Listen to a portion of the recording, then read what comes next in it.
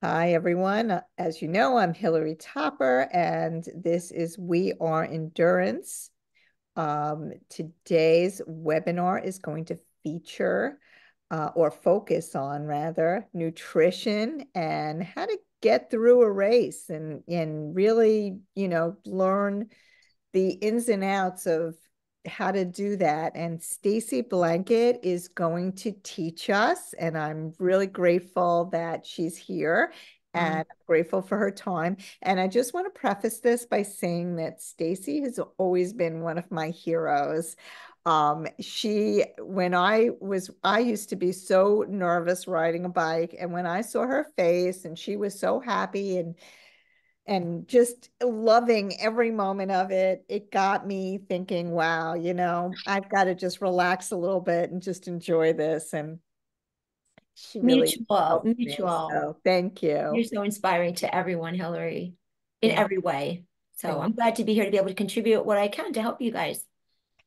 So I'm going to let you take the floor and just talk away. Okay, well, everybody here is either a runner or a triathlete or an endurance athlete at some distance, right? So we're all participating in the same sport. And endurance is a lot different than other sports because we need to prevail over time, right? So we can't just depend on a quick burst and then our willpower. It doesn't work that way. Your body actually will stop you before even your mind does. So we have to sort of be mindful of what are we going to do to prepare our body before we train and race quite in advance. And then we have to talk about what we're going to do during our trainings to practice what we're going to be doing during our races. And then we have to train our bodies. How do we recover from today so that we are uninjured and not at risk or depleted for tomorrow?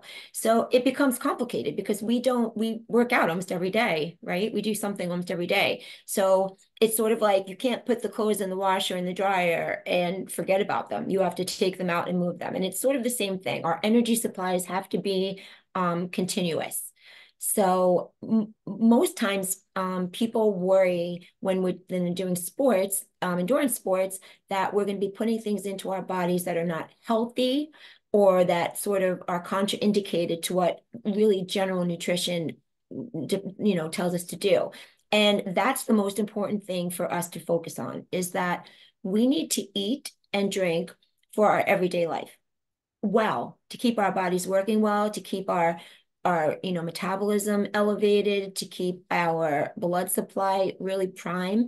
But we have to realize that there's another bubble, a little separate circle of nutrition, which focuses on our training and racing. And that's where the dichotomy comes in, because what we do on a normal day, for example, we know that we need to eat complex carbohydrates or whole grain toast, let's just say in the morning.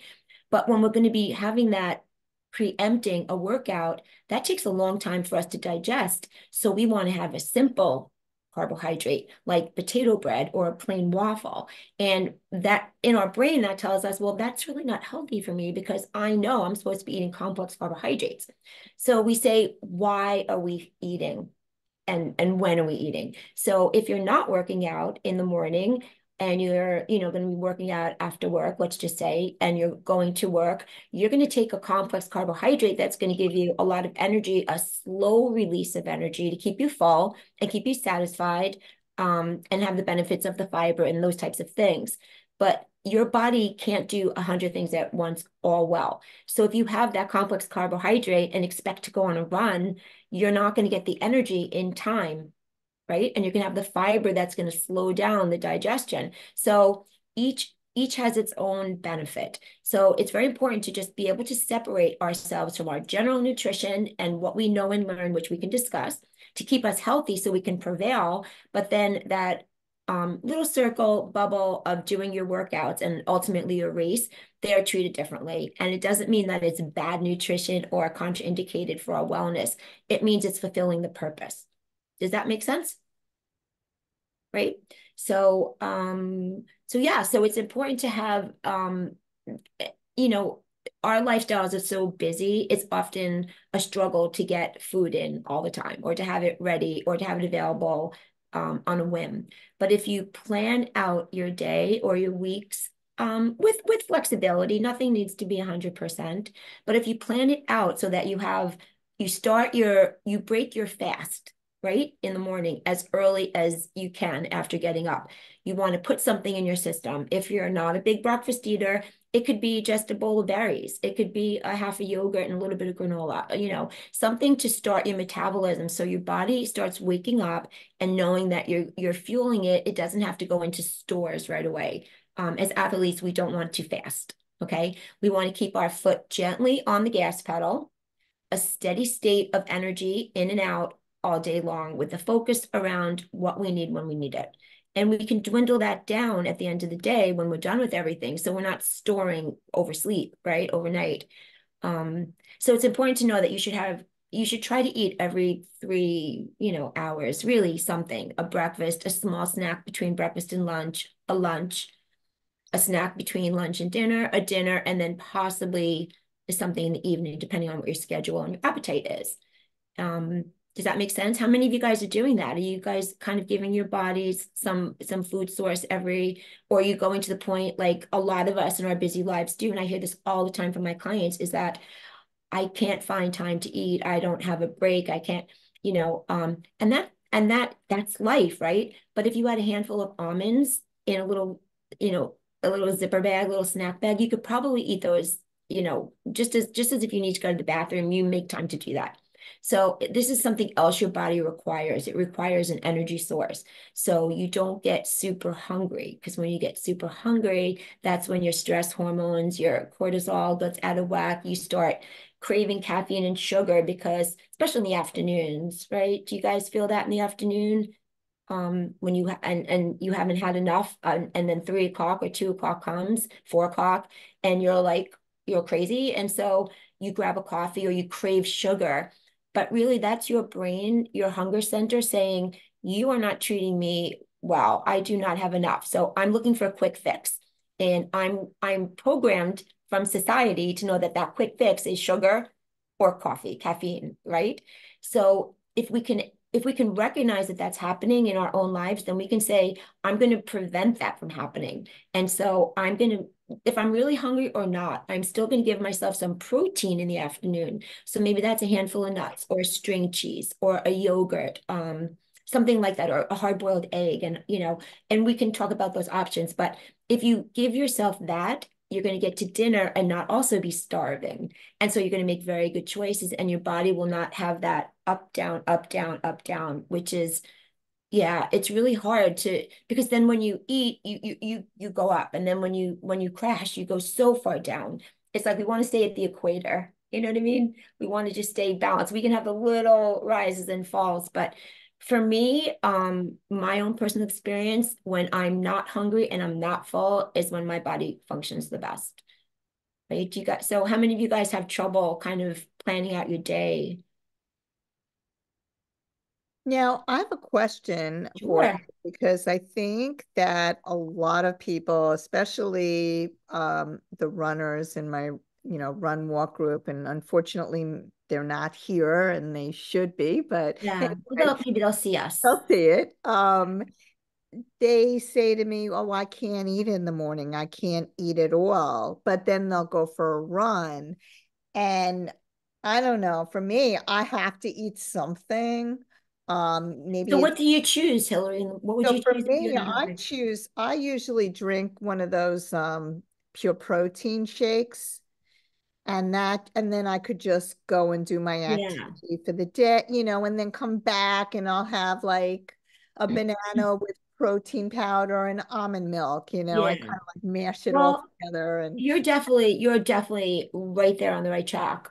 For pre-workout, so if you're going to go for a run in the morning and you're not a breakfast eater, then you would do a little swap. You would kind of swap that morning snack and breakfast. So you really just need between us. I mean, our bodies are all different size, shapes, and metabolic rate of burn. So for all of us, anywhere between 100 and 150 calories is enough accessible energy to get through a weekday run, right? So run walk. swim, bike. So that could be something so simple as a handful of grapes, a little bowl of grapes. You don't have to eat a big breakfast. It could be I try to get most of my clients to eat carbohydrate in the simple form. So the protein is fantastic. It's giving you the muscle protection, but it's harder for you to use that protein for your workout. So you're probably burning Yes. a lot more of your stores. But if you have good stores, you're not feeling it, right? But I think a great improvement would be to have something like 2 fig Newtons. No, I didn't open it. That's why. Yeah. What? I'm gonna mute him. He's on the phone. Oh, that's so funny. Okay, so either something like fig Newtons or 2 graham crackers or um, a half a cup of dry cereal, like a Special K. It doesn't even have to be with milk. It could just be dry. You want a simple carbohydrate. Some people do saltines and a little jelly, a fresh jam.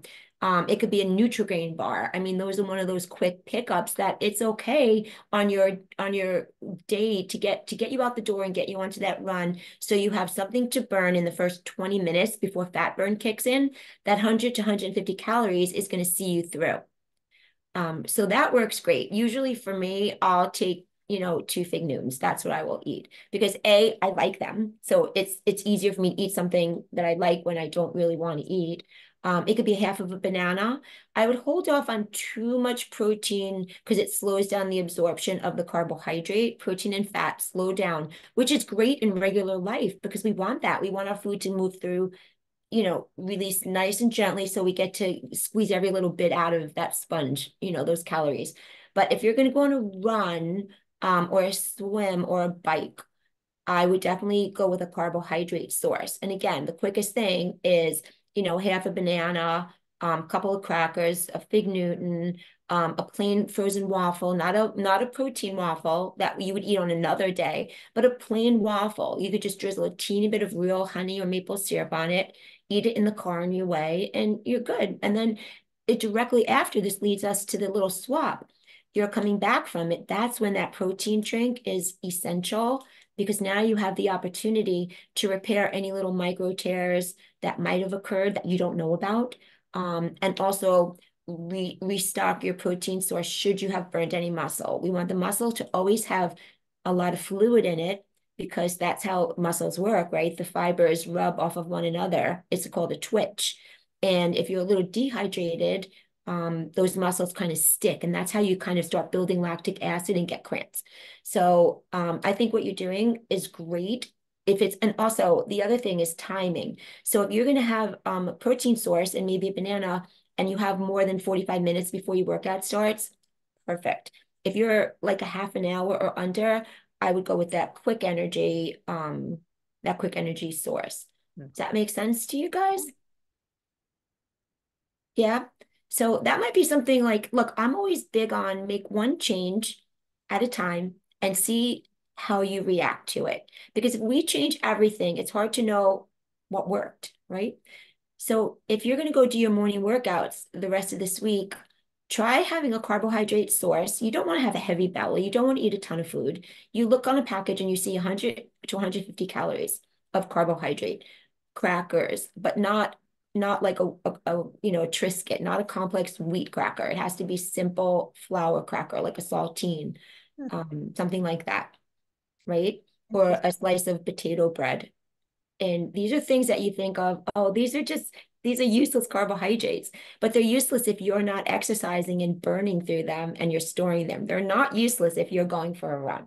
So it's all about what and why. Make sense? Yeah, Jackie, you had a question?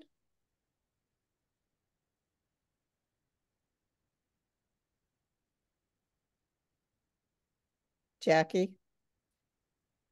No, Oh, I don't have a question. no, okay. I thought you had a Thank question.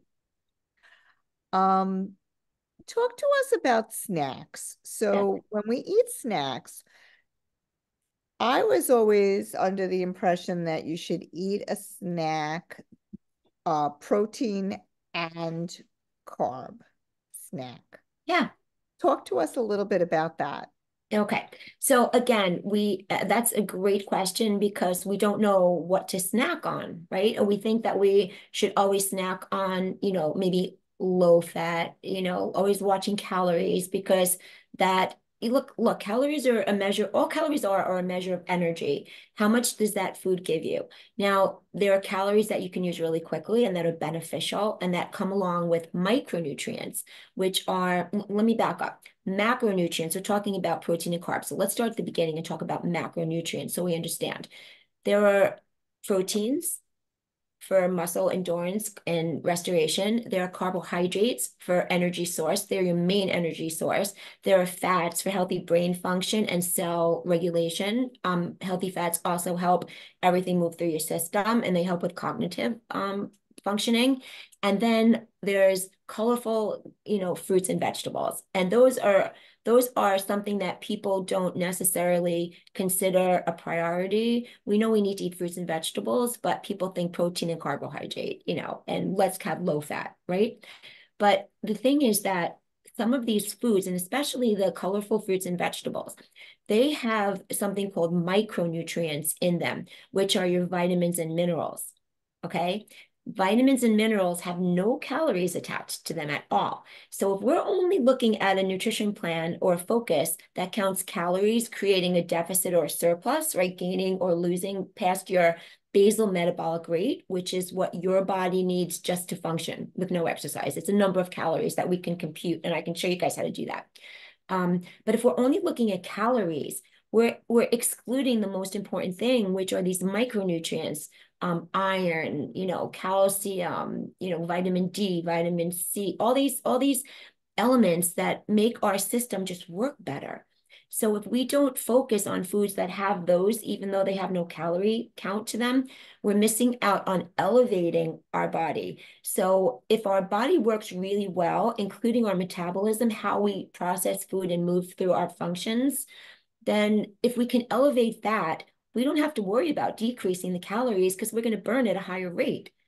So people that diet and really work for that calorie deficit, and they reach the point where you can't take any more away. You know what I mean? How little can you eat? And those are the people that as soon as I start feeding them and they start taking in foods that have a real legit vitamin and mineral composition, their metabolism goes up and they start losing they just lose, the fat that they wanted to burn off by depleting their body. So something really important, you guys want to maybe write this down or just keep that as a mantra, is inclusion versus exclusion, right? Inclusion versus exclusion. What can I include versus what I just don't have? Most times people say, I don't know why I'm not healthy. I don't know why I'm not, whatever their goal is. I don't eat this. I don't eat that. I don't eat this. And I'm like, but what do you eat? Because if you're excluding all these things, if you're excluding sugar completely and you're putting fruit into that category, you have just lost so many micronutrients by removing that food group that it like makes me sad, like we just don't know these things. So when it comes to the snacks, to circle back, we want to pick snacks, and truly we want to pick our meals also in a portion that satisfies our hunger. And that's something that I really do want to talk about, which I have written down that I want to discuss with you guys when we get to that. But let's take the portion and how much we're eating and put that to the side. Let's focus on the quality, okay? Because we need to learn what David may need to get full and satisfied might be really different than what Jackie does. I mean, we're not all the same. You can't compare a woman's metabolism to a man's, even if they're the same height and the same weight. Conversely, you can't take two women that are the same height and weight and age, and everybody's bodies we all have history and our organs all work differently. So it's satiation and knowing when you're satisfied versus stuffed, or so hungry that you stop because you just don't want to eat too much. You're an athlete and you think, being lean is going to make you stronger, faster. You want to be healthy and you want to have your muscles as healthy and strong as possible. And when you deplete yourself from calories, guess what our body burns? It goes to muscle and it uses the muscle. And that's contraindicated to any of our goals, I'm sure. So getting back to the snack question, right? Ideally, the philosophy is we would love to have snacks be a mini meal, right? And it could be a tiny amount. But if we could get all the components that we need in each one, because they work together, the protein, the carb, um, and the healthy fat, and some colorful green or red fruits or vegetables, right? But if it's the morning snack, right? And now you have worked out, but you still have a lot of day to get through and you need energy. The focus should be higher on carbohydrates. Okay. So and I'll give you an example. And then in the afternoon, if you're cognitively needing that energy, just like I was just sharing with you guys about, you're just tanking, you're so tired. That's when the protein needs to have the higher percentage of the snack. So let's take yogurt, for example, and let's make a snack based on yogurt. We use one item of food. So we'll take yogurt, which has it has protein in it, right? It has some sugar in it, and not even if it's unsweetened yogurt, it has sugar in the milk, fat in it. The same thing with a non-dairy version of coconut milk yogurt or almond milk yogurt. So we have protein and we have some healthy fat, right? So if we're having in the morning, we'd want to add carbohydrate to that because we still need energy. So we would add a carbohydrate, which could either be some fruit, right? If you're going for a plant-based version, it could be some crackers, it could be some pretzel flats, it could be some granola, right? Without nuts in it, just some muesli, and put that in your granola, in your yogurt. I'm sorry. So now you've taken the carbohydrate and pumped up the percentage in that snack. Okay. A lot of my clients will eat, cottage cheese and, some fruit and maybe sprinkle a little bit of granola on top or a little yogurt parfait. And we're talking like, it could be small. It could be 3 to 4 ounces of yogurt. It doesn't have to be a lot. If you're hungry, it could be 5 or 6 ounces of yogurt. It depends on you. Let's take that yogurt and put it in the afternoon when now we want more protein, right? So now we have protein because we started with that yogurt, or cottage cheese, which is a great, an overlooked food source. So now we have that protein base. That's our base. Now we want to add, instead of adding more carbohydrate, we want to add more protein to that. So that's where we would add nuts, right? We would add some nuts, or we would take some sunflower seeds or pumpkin seeds or flax seed. And we'd have that, or we'd add a hard-boiled egg on the side with that. Maybe, 1 or 2 crackers. So you want to just look at where the major percentage, because most foods are not going to fall into one thing or the other. You're not going to have a food that's going to be 100% protein or 100% carbohydrate. Even a protein like chicken, you think you're having grilled chicken and that's all protein, but there's healthy fat in that, right? So you're not, it's not exclusively one thing. Or quinoa, we might think that that's a grain, which is carbohydrate, but it's very high in protein. And there are 2 grams of fat in a serving of quinoa. So we want to go with the dominant priority.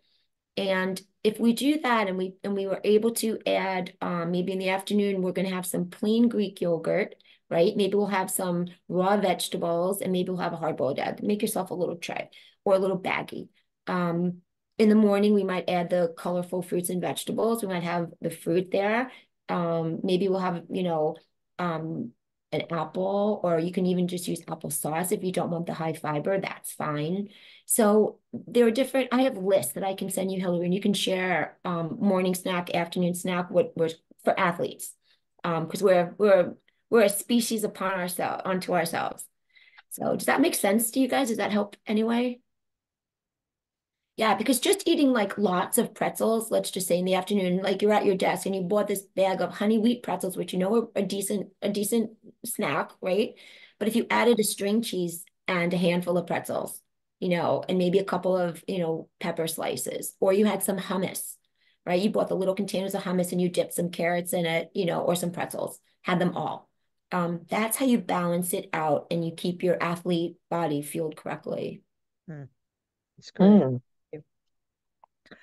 Thank you. Oh, you're welcome. Does that make sense to you guys? How to kind of put those things together? And would you like, I could send you that list, Hillary, and you could share it with everyone. Yeah, it's a little document. Talk to us.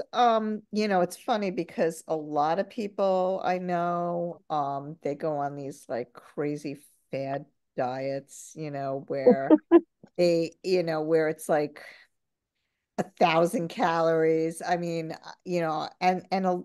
and many are athletes. I mean, it's not like they're just they're athletes like us.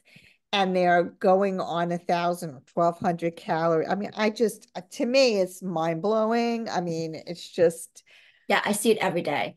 it's really not healthy. Or maybe they'll lose the weight, but then they can't keep it off, and that becomes an issue. But talk to us about how you work. I know you have your own business doing this, like how do you work with clients? Yeah. So look, athletes are people, first, we're all the same. And we have this, this image that we want to look the part, but we don't have X-ray vision, right? So you can't see inside. You can see someone who looks like when I do Ironman races or I spectate or any race, a marathon to a 5K, there are people that look completely different on the outside, and it really does sit badly with me when people say this person, I can't believe if that person can do it, I can do it. Do you ever hear these comments? Like, Oh yeah. Yeah, it's yeah. right. If that person can do it, I can do it. I'm like, you are judging somebody on the outside. You have no idea how strong their heart, lungs, muscles, and intentions are. And you know what? If you have a little bit extra fat percentage on your body and you're able to train yourself to carry that weight around, then you're doing fantastic. I mean, there's not we have to break that myth that you have to look like an athlete to be an athlete. It's just wrong. And it's not an explanation to the health and the wellness and the potential. So having said that, because that's really important, because food and weight in our culture, and I mean, I think obviously in other cultures too, but here in the United States especially, is so driven by by emotion. People eat emotionally, people restrict eating emotionally. And so my clients come to me for all different reasons. A great majority are athletes, but they're people first. And what do people tend to do? They tend to yo-yo because they restrict. That goes back to that inclusion versus exclusion. When you exclude all sugar, all sweets, all alcohol, when you exclude it, eventually you're like, I need, and so that's when those people, the emotional eating comes back, and they've, a lot of these challenges, these 75-day challenges, these intermittent fasting challenges, all these things, they have an end date on them. It's not forming a new pattern. It's just how long can you have willpower for? And that's not what life is about. We can't, the worst thing to do is to go up and down by a lot. Now, having said that, a typical person, athletes included, we can gain or lose 5% of our body fat, and that keeps us in the same parameters of wellness. 5%, right? So if you weigh 200 pounds and you go up and down 10 pounds, that is like the ideal fluctuation is that small amount. It's not a lot. And if you don't look, when we get right before a race and we're really leaned out because our body is demanding more than we're giving it, conversely, some people when they're training, like Hillary, you and I had mentioned, you had mentioned to me, talk to me about how do we not eat the house when we're training. People actually gain weight training for marathons and endurance events. And that's because they're not doing this bubble that I talked about of before, during, and after the actual workout. So yeah, so the clients that come to me are all different, but the one thing that most have in common is I try to find out the root of their relationship with food. And it really becomes that once that recognition is, what is my relationship with food? Right? So let's do this as a little experiment if we could, if we have the time.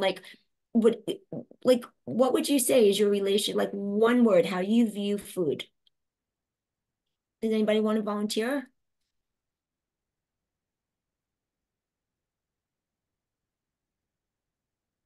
I'll See, volunteer. I eat it when I'm hungry. hungry. So food to you means Mine is hunger. Yeah, hunger. yeah. That's great. I mean, that is what food is intended to do, is to take away your physiological hunger. Doesn't mean that we don't enjoy some things more than others. So if a client comes to me and they're having issues with hunger, now that's a whole nother thing. It's like, I'm always hungry, but are you? Because now this segues me into what I really wanted to chat with you guys about, which is the difference between fueling your body and filling your body. Okay, so let's talk about this. You're gonna have 400 calories for lunch or 500 calories for lunch, let's just say. And you're gonna have those 400 or 500 calories at a fast food place, right? You're full after you've eaten your burger, fries, and your Coke. Okay, you're full. You're done. You had lunch. I mean, you're not feeling proud that it was the right choice, but it worked for the day. That's where you were. Or you're going to have 500 calories worth of a piece of salmon on a salad with some quinoa on it with a couple of squares of dark chocolate on the side, right? The difference is that it goes back to that micronutrient word. There is no vitamin and mineral content in your fast food that can compare to what better choice, right? So that's when it becomes nutrition and fuel versus just filling up your tummy. Does that make sense to you guys? Right? So once we figure out why we're making the choices we're making, look, we all have different appetites. We all have different likes. I have a food checklist that I give to all my clients, every potential clients. Everything on that list is food that gives benefit. So I ask them to check off anything that you currently eat or you would consider eating. So now I know that, pineapple is a hard no. I can't live without, turkey cold cuts. Okay, write that in, So now I see what do we have? What is their toolbox, right? Some people despise vegetables. They just don't like them. Okay, but we can get the same micronutrients from different things. We can get them from juice. We can get them from fruits. We can get them from some carbohydrates. We can get them from different choices of protein. So there's always a way to find what we need without forcing people to eat like, here, this is what an athlete should eat. And if you don't like salmon and a sweet potato and broccoli, I can't help you. Like, who's that going to work? Who's that going to help?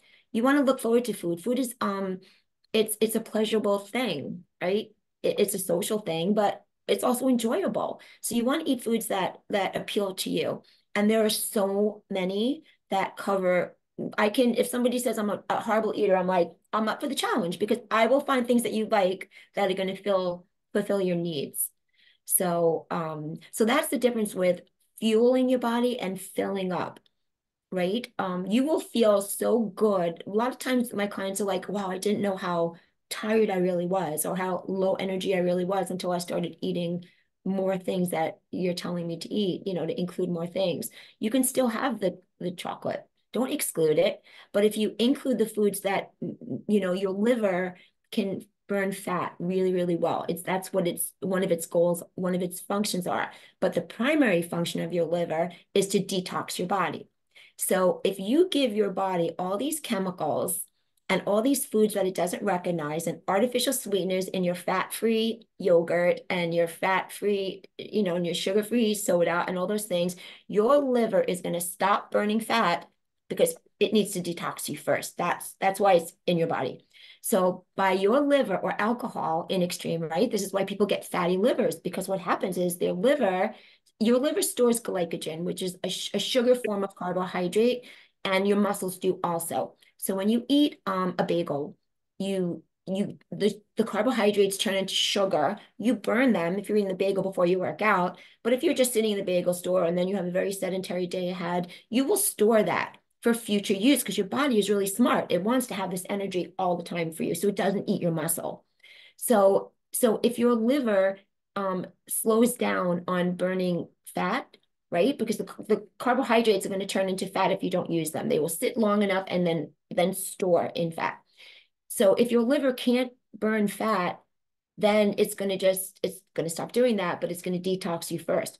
If you don't make your liver have to detox quite as much, right? Because you can't avoid all the toxins in our environment. But if you can mindfully eliminate the ones that we can control, and your liver can be like, oh, cool, I can pass this through. This is great. I'm having an easy day detoxing Hillary today. Then it can go ahead and burn fat. And that's how you stay lean. You don't stay lean by eating artificial preservatives and sugars and additives and fat-free products because your liver will not burn fat. So does that make sense? Yeah, so we don't want fat-free anything. We want organic ingredients like fats in milk products or dairy. I'm using that as an example that your body could recognize. Your liver says, "Yep, pass that through. I recognize that milk sugar." You know what I mean? That kind of thing. So yeah, so going back to the question, Hillary, clients, everybody's different, but I try to get into the behavioral side of it. And then once I get that part of the puzzle, which is pretty quick to discern, then I can see what they're eating. Then I can see how much they actually are burning on a day of working out. So for example, David, if you're running, 2 hours on Saturday, I'm going to ask to see how many calories your body burned on that run. Okay, that tells me how fast your metabolism is and what your needs are for that run. You can take in during that run up to 2/3 of the calories you burn. So if you burn, we'll just use an even number. If you burned 1,000 calories, right, you can take in 600 calories, but that's a lot of calories to take in. That's your max. If you're on the bike, it's a lot easier to take calories in, right? So we try to push your body to train your gut. It's called training your gut on how to accept calories while you're training. And I call it fueling lean. So up to 2/3, but at least 1/3 to 50% of what you're burning. You can take that in. If you can train your gut to take that in, you're never going to be behind the 8 ball, and your energy should last you through the marathon or your 5K. If we fuel you with 100 calories, if you're burning 300 in a 5K, let's just say, we can do that. But I have to analyze and know what your burn is, because some people run really high and some people run really low. So that helps us not let you get too many calories in during training. And it also prevents that I'm starving, I can't handle my hunger because I'm training. I'm a marathon runner and I eat everything, right? No, you just have to prepare for it. And recover from it. So if you're going to go out on that 2-hour run on Saturday, you're going to have some carbohydrates before. You're going to have some fuel during. You're going to have your protein recovery after. You're going to continue recovering those muscles with a little more protein at dinner, right? And then the next day you're good to go. So we just want to keep it moving, no shocks to the system. So once clients kind of get the idea that they can eat, they don't have to keep restricting and lowering, because eventually you can't go. They're having 1,000 calories, Hillary, right? Like how low can you go? How low can you go? And then also what happens when you're depleted is your brain is the last part of your body to get nutrition, the last part. Because think about it. Somebody's in the hospital sick and they're eating. Well, what they're able to take in is going to go to their heart and their lungs and their essential organs. If they're foggy brained, like, your body doesn't mind. In fact, people can be in a coma and not need their brain, and then be woken up from the coma and they're fine, because your brain will conserve and take in, it can function on very little. But for in a daily life, that's really unhealthy to have your brain depleted, because you don't make good decisions. You don't read your hunger signals well, because your hunger center is located in your brain. And it's just, you walk through in a fog. So once people start eating and getting the nutrition that is actually usable, they, their bodies just work so much better and their energy level is so much higher. So I'm all about, consistently good. Be consistently good to your body all day. Keep your foot on that gas pedal. As far as occasionally awesome, where you're like, I had a great meal, and then, oh no, I didn't eat for like 7 hours. You know what I mean? You just like that is just so much stress for our bodies. David has a question. Yeah, what do you have? Okay, so look, I'm like in a unique situation. You, you first, you have my brain going all over the place because you said so many great things. You talked about 75, right? And that's 75 hard. That program you were talking about, and I do that, which is 2 workouts a day, both 45 I minutes, know one it being very outside, well. Yep. right? So and it's not a diet. It's more like a Iron Man for your mind, right? So I a lot of my working out, being an endurance athlete, it's all up here.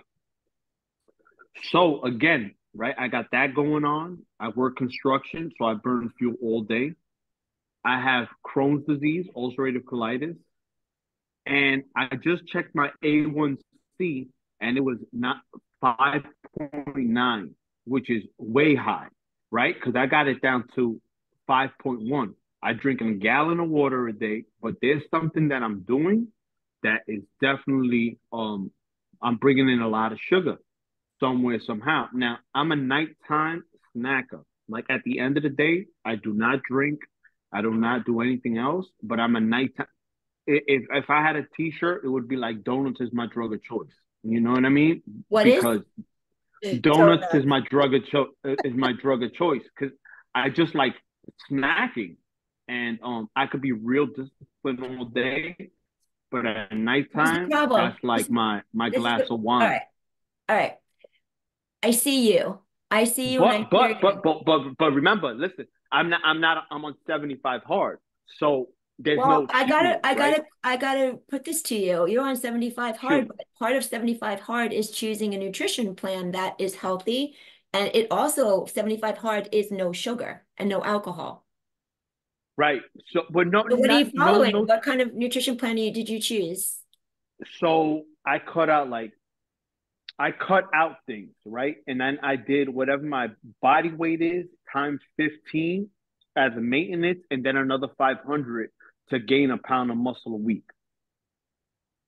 But I know that that's very rudimentary. That's Yeah, so much so that I told my wife I need to schedule an appointment with a nutritionist because evidently I'm doing something completely yeah. wrong. How am I'll I going tell to go you. get blood work? Go ahead. I'm sorry to cut you Yeah, off. I'll tell Please you because speak. there's so much that's so important in what you're saying for you and for everybody to hear. First of all, you um you you're doing what you're saying you're doing really well all day, and then you get home and you're like, what happens? The relationship with food, it happens again. It's like I got through the day, I met my requirements really well. At work, I took care of my family, I took care of my job, I took care of my body, and now I'm home and I'm like off the clock, right? So now it's like now I'm on the couch and I'm like, I deserve because I was you're in your head, you're banking goodies. You're taking jelly beans and you're putting them into a bowl and you're saying, I earned this. So what happens is that, God, There's this place called Brew Seven. So I have a frozen yogurt, right? That's one of my only snacks, or a bowl of cereal from Trader Joe's. Like those are my things that I eat at the end of the day. So it love it. isn't any candy, anything like that. I just want to make that clear, or Yeah, cake or cookies, because those things I love. I just can't have them right now.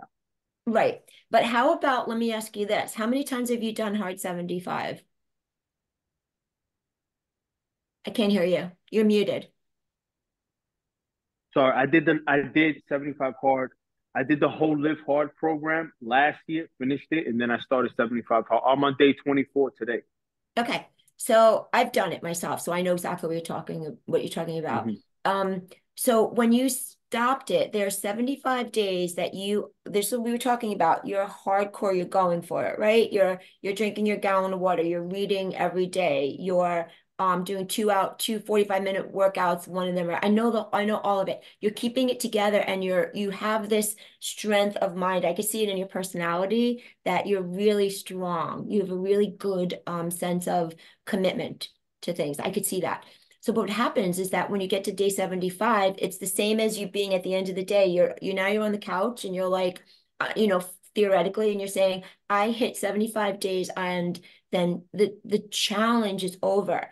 But if those patterns don't carry over, and again, it's so hard, right? It's called hard for a reason. There's no wiggle room in that at all. So then you're in or you're out, and then you start it again. So that speaks to this, right? You I can guess because I know lots of people who they do a program like this, or it's any kind of challenge. If it's a challenge, the definition of challenge is get to the end of it, right? Let's see if you can get to the end of this successfully, which you do, and it's really difficult and it takes a lot of commitment.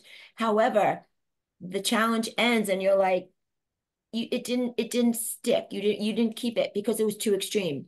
Had you chosen the theory and the of a program of any challenge, and you said, well, I love the fact that I'm going to, do some self-help, and I love the fact that I'm going to really move my body twice a day to keep my metabolism, all these different parts of it.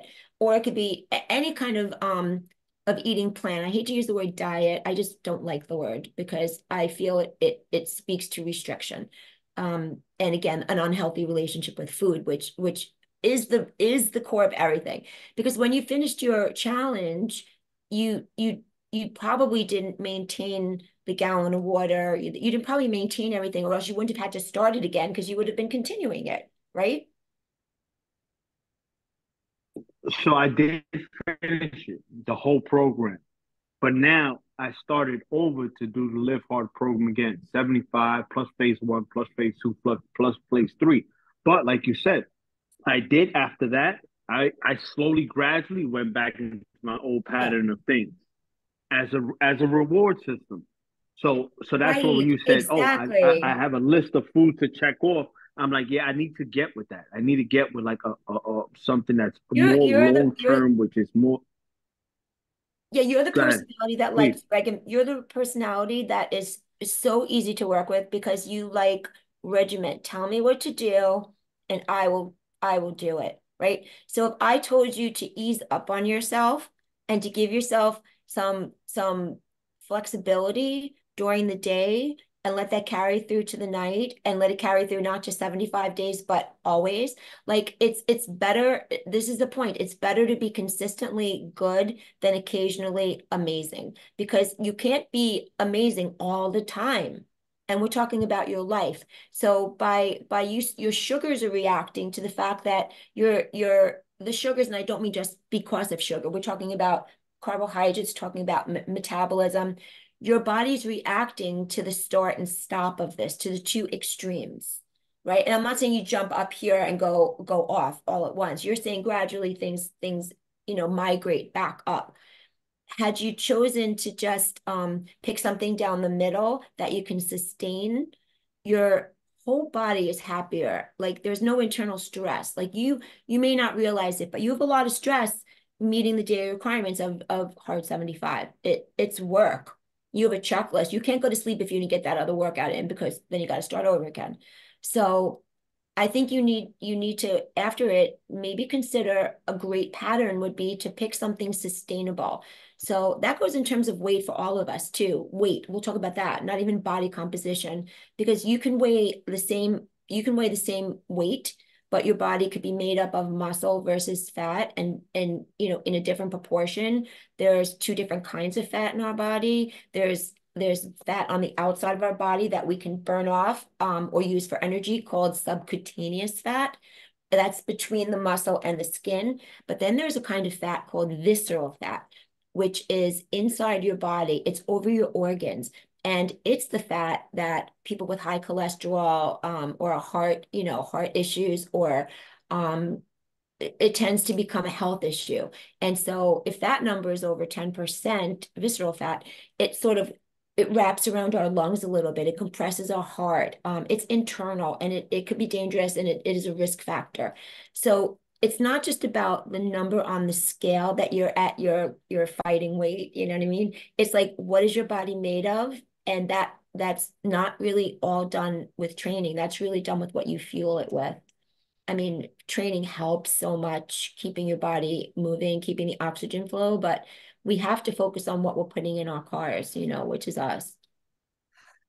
Stacy, before, we have like two, like 3 or 4 more minutes. Yeah. So does anybody else have any questions before we wrap this up? Yeah, I have a quick question, Stacy. Hi, Raymond. Hi, Stacy. Hi. Ultra processed foods have been in the news a lot lately, and I think I have a feeling for where you stand on that issue. Um, but most, energy drinks and gels and things to get you through a race are ultra processed. Is that okay for the race because you're not making it a main part of your diet, or do you have recommendations for less processed, drinks and foods for during a race? Yeah, that's a great question. Again, remember, we have the general nutrition, which is what we focus on for the majority of our food. But then when you're racing, it's really hard to avoid some of the processed foods. I mean, some of the gels are less ultra processed and than others, and you can find some that have pure ingredients. But to be honest, if it has the sugar that you need in there in a form that your body can digest, everybody's bodies are different. So some honey stinger products are based on honey. You have different types of sugar. Some are slower burning, some are quicker. You'll look at your products, and we could work one-on-one on that if you want to run it past me. But the short answer is it's fine, because what's going to happen is that you can try to create the food that's in there in the products in real food, but then you're getting a lot of fiber with it. So if I want to eat dates on my bike, which I do, but I will balance that with some gels, and I will obviously have my, my nutrition in my bottle, because if I ate just dates or I ate just pretzels, it's too much for my body to digest. We want to not have, our body does not, we don't want to have our body digesting food. That energy will take away from performance. So because the gel is practically digested for us already, right? Or you can use an applesauce squeezy pouch, which is a great idea. But because it's like being a baby, you want the baby food. You want it to be so easily accessible without your digestive system having to burn calories to break it down. You want to take it in, use it. And then you know what? We'll let our liver clear out everything, with the rest of the week when we're not training. Okay, thank you. Yeah. Thank you so much, You're Stacy. This welcome. has been wonderful. Could you provide us with your contact information? Yeah. A couple of people just asked me for it, so Yeah. I mean, if you guys, I'd love to offer it to you guys. If you have any sort of question, you can just email me directly at info.positiveplates nutrition, one word, @gmail.com. And I'll answer any of your questions. And also I'll send Hillary to disseminate to you guys the snack list that might help. And there's one other thing, I call it a power pantry. And what this is, it's a list that if you have these foods in your house, you can put a meal together that will give you benefit as an athlete at any time. So it's just a list of items you could keep in your pantry, in your freezer perhaps, and that's a lifesaver a lot of the time. terrific. Thank you so You're much. welcome. I wish Great, everybody really luck with their season. great Thank information. you. Oh, thank you, Hillary. Thank you so much for having Thank you for your me. time. You as well. I'll be in Oh, touch with you, Stacy. that sounds great, David. Have a great day, everyone. You as Okay, Bye-bye. well. bye-bye. Thank you, everyone. Bye. So Thank you, long. Hillary. Be well. Bye. Eat well.